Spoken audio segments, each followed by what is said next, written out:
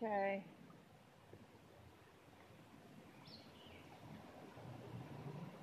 Here we are. Kind of put my gear up so I can get my paddles in hand. I'm on Devil's River. We put in at Baker's Crossing probably about 10 o'clock this morning. I'm going to guess it's somewhere around 1 or 2 now. Probably 2. 2 or 3 even. Most of it we've been able to float. It's been very similar to this. We've had some areas where we've had high cliffs beside us. Some pretty cool caves looking in from the river. That's something they make very adamant point of is don't get off the water, don't get out of the river, otherwise you're trespassing. The water's up. It's normally about 2.33 feet, and it's at 2.5 yesterday when I last looked, which I think is our saving grace and not having to portage too often. We've had a couple times.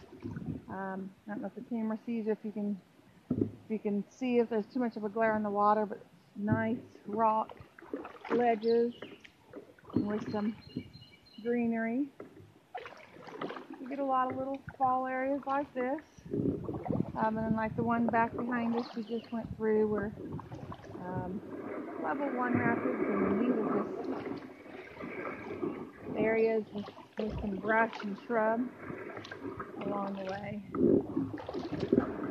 Try to find your way follow the bee in the water, find your way where the water's rushing the most, so maybe you don't hang up without getting stuck in the brush or on the way. Pretty area. As far as fishing goes, we've been doing some casting more further back and over there. We didn't really see a lot of fish when we put in at Baker's. As we're going along here, we're seeing a bunch of just little bitty ones. They're starting to get a little bit bigger, anywhere 3 to 6 inches now. So hopefully as we keep going further downstream, they'll keep getting bigger, and then we'll start running into some and we can catch them.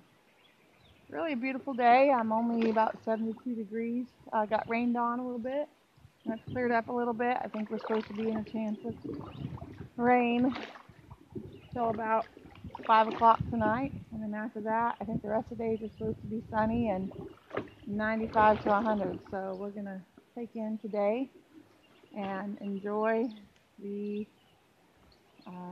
overcast.